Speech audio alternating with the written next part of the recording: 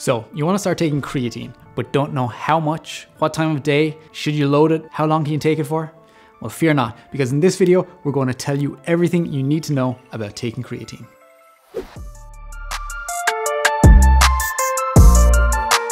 How's it going, guys? My name is Richie Kirwan and I'm a nutritionist and nutrition researcher at Liverpool John Moores University. And you're watching the Myprotein YouTube channel. This is the channel that brings you need-to-know info on how to fuel your body and train to be your strongest self. In my last video, I spoke about what creatine is and why you might want to take it.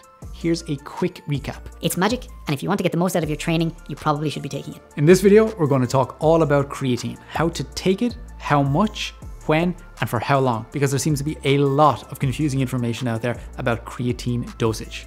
So we'll try and clear all of that up. We'll also talk about some of the side effects of creatine and why you probably don't need to worry about them. Finally, I'll give you a little tip on the best type of creatine to take. Let's start off with an easy one. How much should you take? I'm going to make this as simple as possible. 3 to 5 grams per day is all you need. Most packs of creatine powder come with a mini scoop, which measures out about 5 grams of creatine.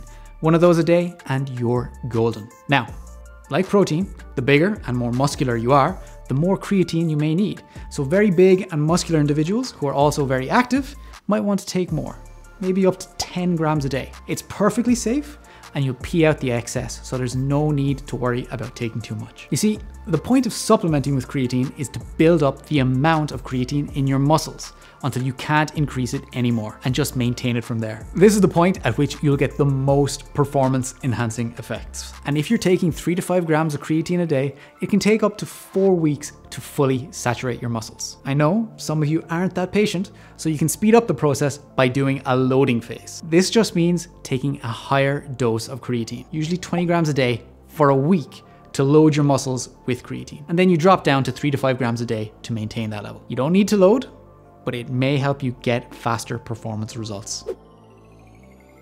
That brings me to my next point. It probably doesn't matter what time of day you take creatine, as long as you take it daily. The most important thing is you take it consistently to keep your muscles saturated with creatine all the time. That means it doesn't matter if you take it before or after a workout. It's not going to give you some sort of pre-workout boost. Just take it. Now, as amazing as creatine sounds, nothing's perfect. And while creatine is an incredibly safe supplement, which I'll talk about a little later, it does seem to have an anecdotal side effect in some people, and that's gastric distress. That's right, some people might get an upset tummy when they take creatine, even though there isn't a lot of clinical evidence to support this. While there isn't much evidence on this, there are 2 things you could try to reduce the effect if you notice it. Firstly, don't take creatine on an empty stomach, so save it for your meals. Secondly, try splitting your dose into smaller amounts. So if you're loading, try to divide the dose into 4 doses of 5 grams and take them at different times of the day. Another thing that people talk about a lot with creatine is weight gain.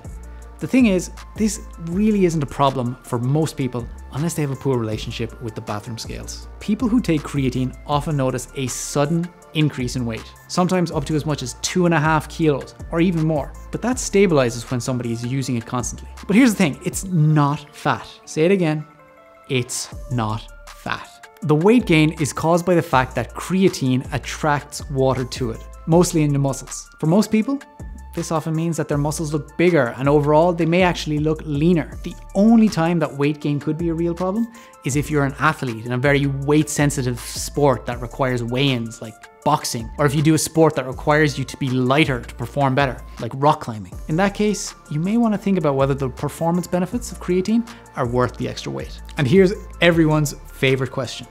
How long can you stay on creatine? I've heard people talking about needing to cycle on and off creatine. The only reason people say this is because they mistakenly associate creatine with steroids. Here's the real short answer. You don't need to stop taking creatine. It's safe for long-term use. There are studies of creatine doses as high as 30 grams per day for up to 5 years without any problems at all. Long-term use doesn't even lead to kidney problems, which is what everybody likes to, again, mistakenly claim. And one final note, the vast majority of research for the benefits of using creatine is based on creatine monohydrate, which is the most common and cheapest form available. No need to worry about different forms or speed of absorption or bioavailabilities. Creatine monohydrate does exactly what it says on the tin and has the most research behind it. So, did that answer your questions? As always, if you have any more, let me know in the comments, and remember to like and subscribe to the Myprotein YouTube channel for more great evidence-based nutrition information.